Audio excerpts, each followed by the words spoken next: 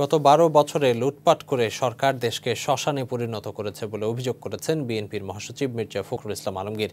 ছাত্রলীগ যুবলীগ কেলেঙ্কারিতে ক্ষমতাসীনদের দুর্নীতির চিত্র বের হতে শুরু করেছে বলেও মন্তব্য করেন তিনি। খালেদা জিয়ার মুক্তির দাবিতে জাতীয় প্রেসক্লাবের সামনে যুবদল আয়োজিত মানববন্ধনে অংশ নিয়ে এসব বলেন মির্জা ফখরুল। তিনি জানান, সরকারের বাধার কারণে নিয়মতান্ত্রিকভাবে জামিন পাচ্ছেন না বেগম জিয়া। অবিলম্বে তার মুক্তি দিয়ে সংসদ ভেঙে নতুন নির্বাচনের দাবিও জানান বিএনপি মহাসচিব।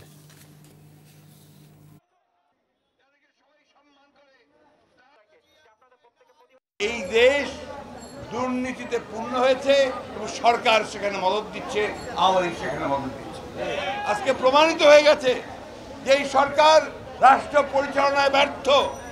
আজকে প্রমাণিত হয়ে গেছে যে গত 12 বছরে এই দেশকে লুটপাট করে তারা একটা শ্মশানে পরিণত করেছে।